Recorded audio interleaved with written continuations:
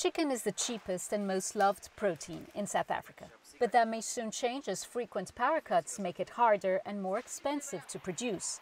Supply to fast food restaurants in particular is being choked.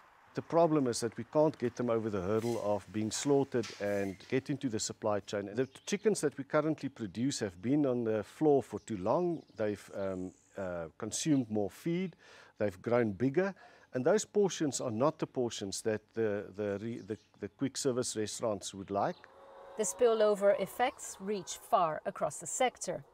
Grudge spending on diesel power generators are eating into the bottom line for retail outlets like butchery chain OBC. Sometimes you try and plan around certain stages, but other times it just catches you. All of a sudden you've gone up to stage 5. Now you haven't planned, but it's having an adverse effect on all our franchise business because people are having to invest more money in fuel to keep their stores running. Consumption has dropped by at least 20,000 tons in the last 3 years as shoppers battle to cope with rising food costs. That could drop further with prices set to spike again.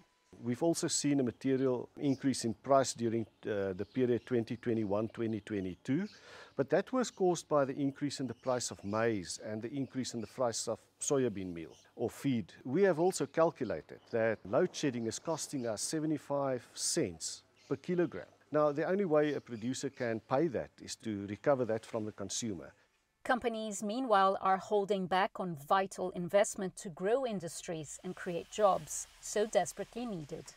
We've actually forsaken opportunities where we feel turnover might not justify the investment. And where before, where there was consistent power, you'd say, okay, it's worthwhile going in and building that business over a few months. Now we just rather walk away from it.